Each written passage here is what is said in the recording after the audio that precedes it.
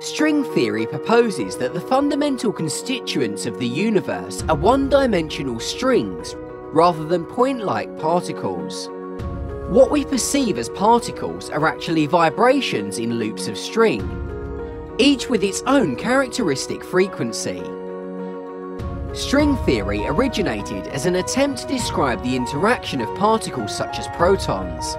It has since developed into something much more ambitious, an approach to the construction of a complete unified theory of all fundamental particles and forces. Previous attempts to unify physics have had trouble incorporating gravity with the other forces. String theory not only embraces gravity but requires it.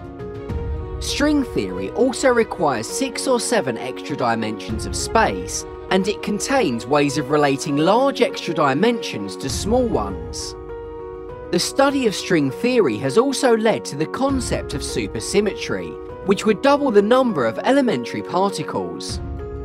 Practitioners are optimistic that string theory will eventually make predictions that can be experimentally tested.